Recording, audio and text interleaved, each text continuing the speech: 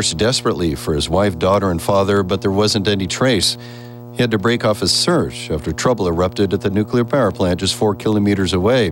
He and others in the area were told that they had to leave.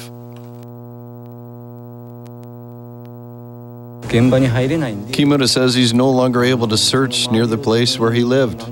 He says he's doing what he can to try and find out what has become of his loved ones.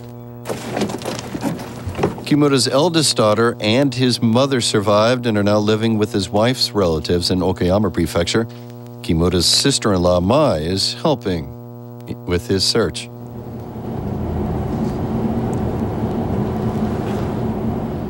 Kimura and his sister-in-law have been combing through lists of people at emergency shelters.